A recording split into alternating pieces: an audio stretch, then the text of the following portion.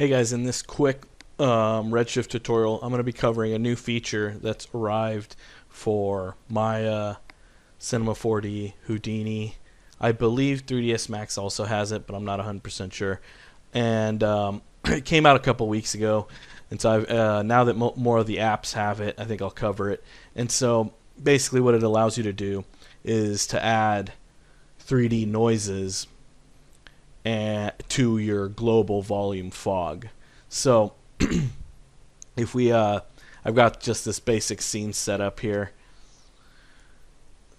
of some just spheres spread around, and so if we do a quick little IPR, all we've got is our light and a global volume fog. And so if we open up the render options, and we could just delete the volume fog I have. It's just the defaults. So if I get rid of it, right now we don't have any volume fog. And so if I create one, brand new, just on the default settings, it's already working. We have a fog. And if we select the light that we have in the middle, to make sure that the fog's working, you just have to turn on volume contribution at the bottom of your light settings.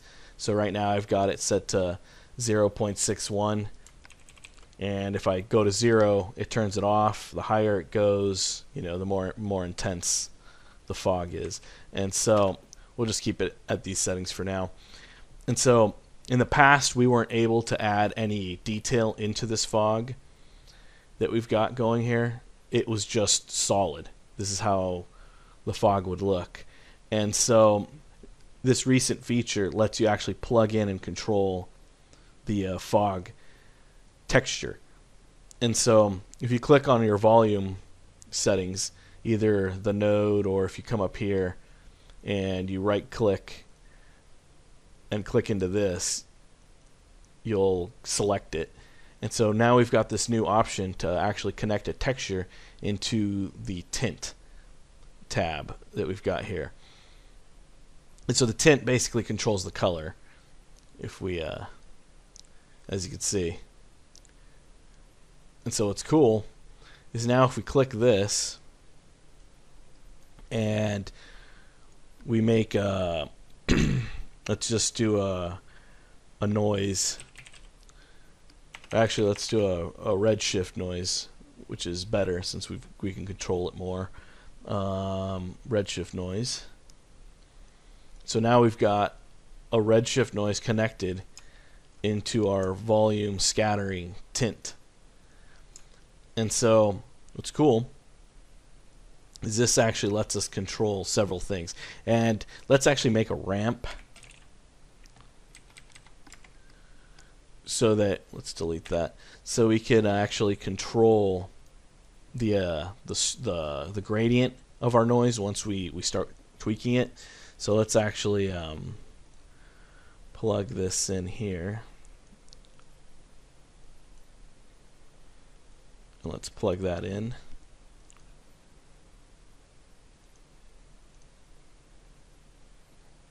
And actually, let's do it for the V instead of U. And so we'll switch up here to the type to VRamp. And so right now, if we crush this, it gives us a little more control for the gradient of the noise. And so right now you can't really see the noise, and that's just probably because of the noise values are too small. And so if we go into our noise node, and under the coordinates and noise, we have actually several options in here. And so we have complexity, the type of noise. We can change from fractal to cell, the turbulence, the amplitude, distortion, and underneath the coordinates section we actually have overall scale. And you could actually use different noises. So you could use the Brownian noise, the other Maya noises. I'm just using the Redshift noise for our example. And so let's change the scale.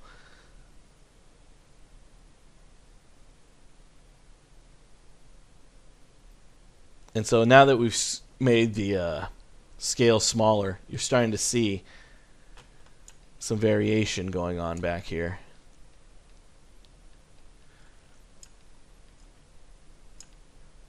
And so let's try 0.1. That might be a little too small, so let's try 0.5. And so now we've got our ramp, and so with our ramp we could actually control how fast the fall off is occurring. As you can see, if we pinch it in, now we've got sharper fall off going on. Let's pinch it a little more right there. Maybe pull back the white a little. Cool. And so that's giving us some variation in there. And so now we can, now that we can see things a little better, we could add distortion to our noise. We can maybe decrease the scale or increase the scale of the frequency. Could maybe increase the complexity or decrease it so it's softer. Or higher, we'll make smaller little variations in there. You can adjust the amplitude.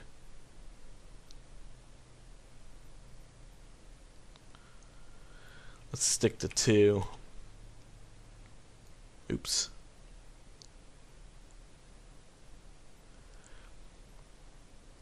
You can adjust the min and max or the bias, so if you want to push it in one direction more, so it's biased to mostly black rather than white.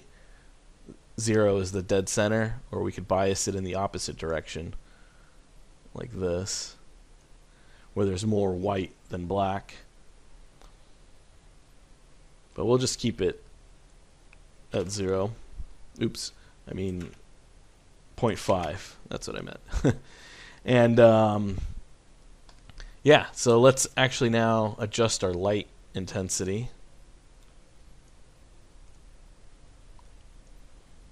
Contribution, and so let's increase that a bit. Yeah, cool. So now we've broken up the fog, and so you can animate the fog by just moving the time. So you can make it constant or user.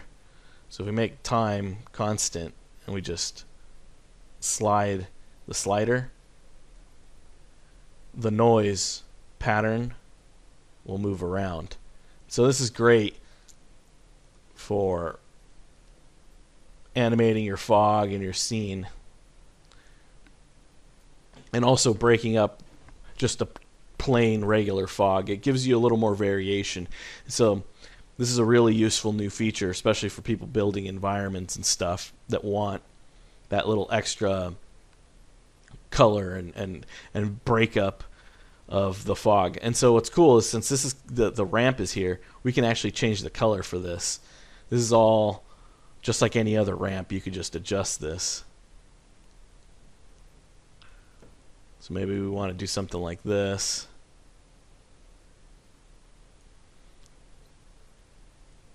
And maybe we'll have a little more saturated blues in the darker regions. Maybe we'll push the black back a little bit. Put a purple in here.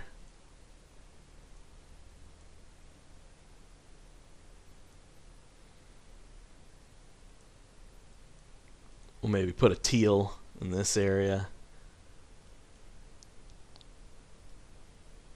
Or maybe let's go yellow. Why not?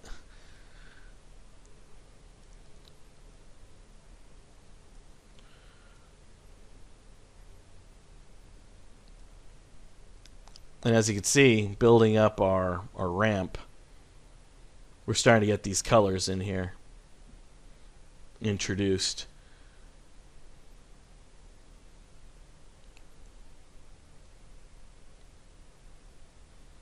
So yeah, that pretty much sums it up. You could do lots of cool stuff with this. So even this ramp, we could add extra noise. So if we add more noise in here,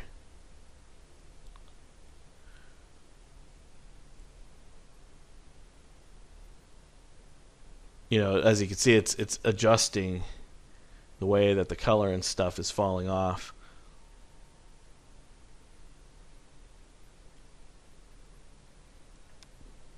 maybe we'll bias this back a little bit into the darks again, like that.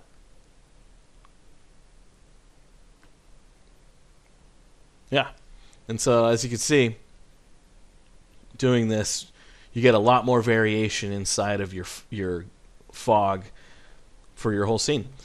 And so if you do this in combination with maybe some VDBs and stuff, you can get some really cool atmospheric effects. And so this was, again, recently added, I'd say in the last month or so. And so if you haven't updated, update, and you'll find this setting. And again, it's in Maya, it's in Cinema 4D, it's in Houdini, and I believe 3ds Max also has it. So yeah, I hope you guys learned something new and you have fun making some cool new fog effects. And yeah, thanks again everybody that's supporting my Patreon also. I really appreciate that, and I enjoy making new tutorials for you guys. Have a good one. Bye.